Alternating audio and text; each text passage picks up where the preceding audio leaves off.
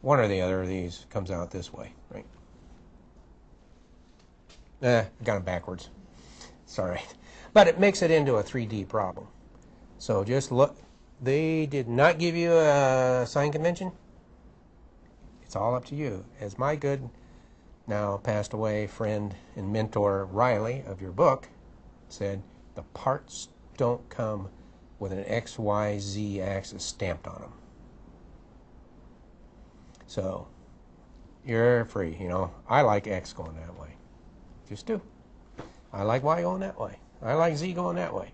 That's not what the book does. They always have this X coming out toward me. Why do I want X coming out toward me? Me, I'm one that looks from the side all the time, you know, so I want to see X going to the right. But you can do whatever you want. You want to call them PQR. Who cares? Right? Don't do that, though. Okay. Now, enough said about homework. Is that helpful? Okay. And you're going to see this type of problem come back at you, because we're going to use this kind of information then to figure out what the stress is, what's happening inside of the metal. So we can pick the size of the shafts. Or if we have a shaft, find out if it's going to break or not. Okay, so this part is really, really, really worthwhile. And I'll repeat, if you give me what I consider not worth grading, you get it back and you have to do it over. I want some professionalism in that respect. So it's a lot different. You know, a lot different in the fact, well, I handed that in and I got a 7. Okay, I got a 7. You may get it back and maybe you did 7 work, but I thought you missed something that was really important. You're going to do it all over again. Right? So sometimes it's easier to do it right the first time. But it's going to take some getting used to, because this is not normal. But then I don't claim to be such. Okay. Now, just a quick intro then to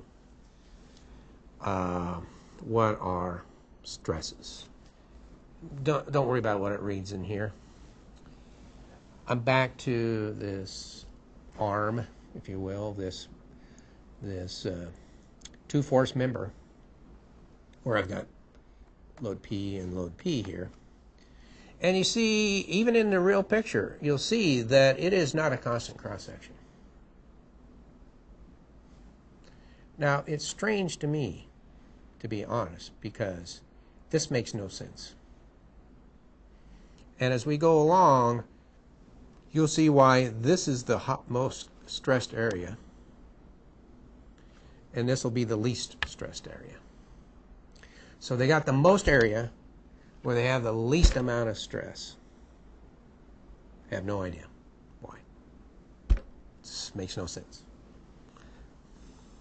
Just make it, if this is good down here, as you will find out as we go along, just make it straight. If it's okay down here, it's going to have to work. We have to do special things down there, but if it's going to fail, it's going to fail there, more likely. Well, with this, it definitely will. So what we do is say, well, you know, that force is resisted by that metal. And how do we think about how that force is resisted? So we take out a little, if you will, a little layer in there and say, well, you know, that force is acting on that layer. And how is it reacting? Well, it's reacting such that this whole surface here on the top, we're assuming that that load is distributed completely across that section, like a pressure. But it's a tension pressure, if you will, which we're going to call stress. All right? You change the area, if you get a really small area, you see, then that, you know, the gut feel says, I got more stress. All right? I increase the load, I got more stress. Because if I got a fixed area, I increase the load, that load's got to be distributed over that same area. So what's logical? And we're going to come at this a couple different ways. what's logical to me is there. We have a uniform pressure or stress from a uniaxial load. Got a load only going in one axis. I don't have one going in this direction. I don't have any going in this direction. I don't have any it's just one load. Okay, it's really important. And it's W by T, so what we've got here is that the stress is equal to that force P divided by the cross-sectional area.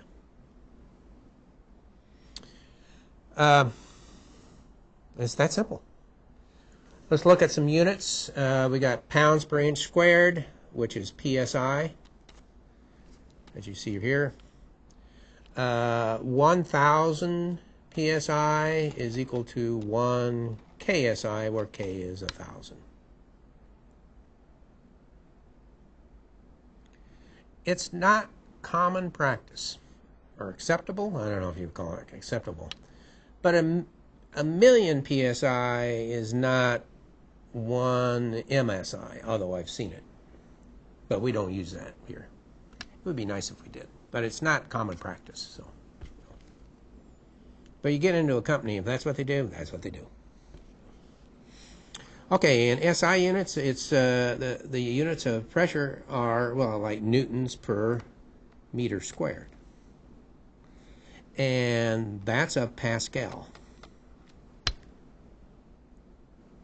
So you got kilopascals. Here we do have megapascals, 10 to the 6th, and we are going to have, believe it or not, gigapascals, 10 to the 9th. They're going to be popping up. Right? So just as a very quick illustration here, we got an I-beam, and the area that we're going to use is then just the area, that whole cross-sectional area. And we have tables, and it gives you the, in the back of your book, it gives you the cross-sectional area. So if the load is 20,000 pounds and it's got 5 square inches, then you got 4,000 PSI, which is 4 KSI. Any more difficult than that? Okay. So I do show one other thing, and it's just so you don't get hung up. 20,000 pounds is the same as 20 kips. A kip is 1,000 pounds. Kips and KSI, kips and KSI. So if you got your area in inches squared and you put in kips here, you're going to end up with KSI here, as long as you're using inches squared. Right? Which is what we got up here. So you'll see in the book and everything else there'll be those shortcuts. Looks like shortcuts. It is a shortcut, but it can be confusing at first. All right, I'm going to get out of this one and tell you that we're going to, in our heads, this is a Tennis Olson grip. Tennis Olson, it makes testing machines that pull or push and twist. And so this one was for wood, and so they've got a wood specimen in here. And you'll see that it's got curved here and curved here, curved down the other direction. And the reason for that is they want this to fail in this region right in here. And you got some problems right here when it comes out of the grips. So if you have it curved, it's figured out how you can make sure that it actually breaks in here. So they just take a hold of that on each end and hydraulically pull on it and until it breaks. Okay. And what we do, and I'm going to illustrate this in a little bit different fashion, is if you want to think of it this way, I don't think I can write on top of that. That's okay. You could put 2 dots on there, 3 inches apart. Apply a load, measure it again. Well, we have things that are called extensometers that you just clip on. Extensometers. They're a transducer. They change displacement into a voltage, so you can record it. So we know how much load and we know how much it's